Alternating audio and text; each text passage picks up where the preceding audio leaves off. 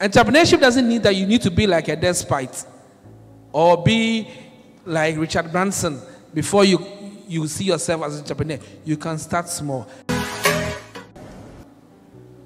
If I'm on a panel, an interview panel, and you come, and I ask you, what have you done with your life?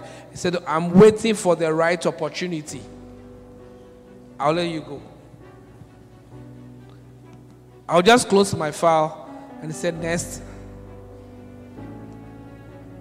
Entrepreneurship doesn't mean that you need to be like a despot or be like Richard Branson before you see yourself as an entrepreneur. You can start small. There's a gentleman that provides us with orange juice in Accra. He goes to office. He starts from 7 a.m. By 10 a.m. he's done.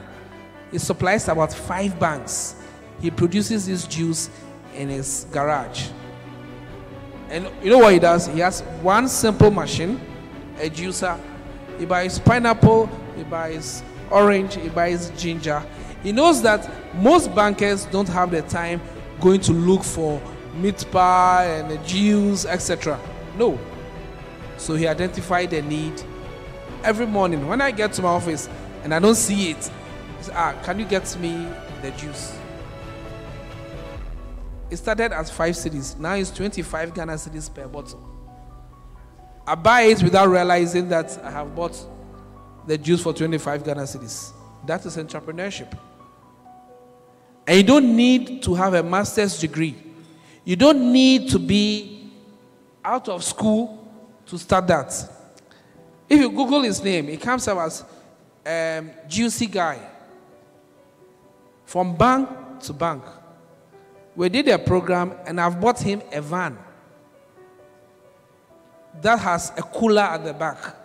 Today he's graduated from ice chest to a van.